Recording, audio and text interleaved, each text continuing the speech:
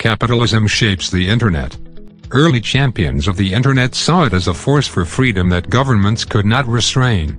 Their idea was that the free, fast flood of data would overwhelm censorship, making the Internet innately democratic.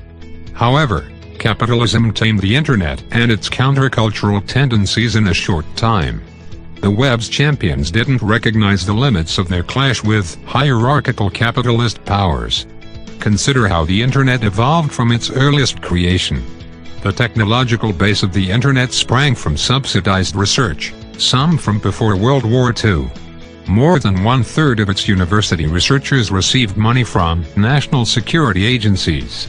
The Internet gets only limited direct support, but if you include tax breaks and subsidies for wireless access, the US government spent 10 times more on the Internet than on the Manhattan Project. The early Internet was considered non-commercial, even anti-commercial. When the first commercial email message appeared, people criticized the sender. The 1990s brought a fundamental change. People sought to monetize the web, transforming a public service into a capitalist sector. No single legislative decision or policy forced the change, and few people recognized the transformation as it occurred. Click the link below for more information.